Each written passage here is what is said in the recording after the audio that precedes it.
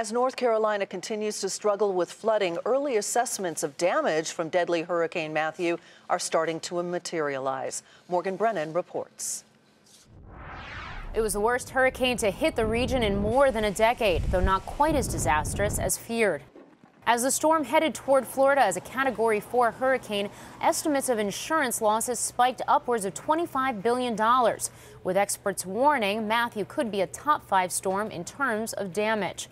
But after the hurricane lost some strength and resisted landfall up much of the coast, estimates have come down.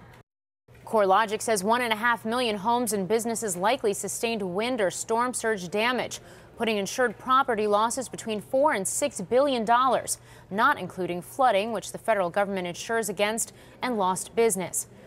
It's a meaningful sum, but still relatively small compared to $40 billion for Hurricane Katrina and $20 billion for Superstorm Sandy.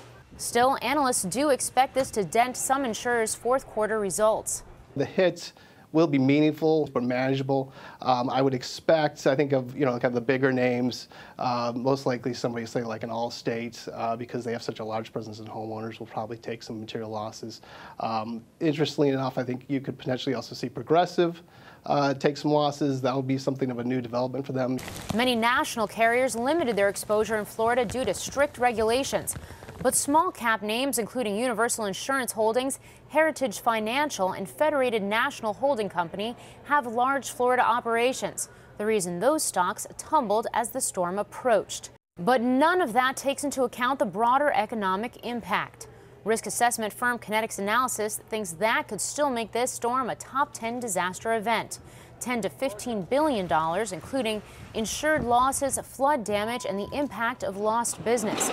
The evacuation of millions of people could alone cost $3 billion. But as people return to their homes and cleanup begins, it will take some time to sort out the true cost of weathering Matthew. For Nightly Business Report, I'm Morgan Brennan.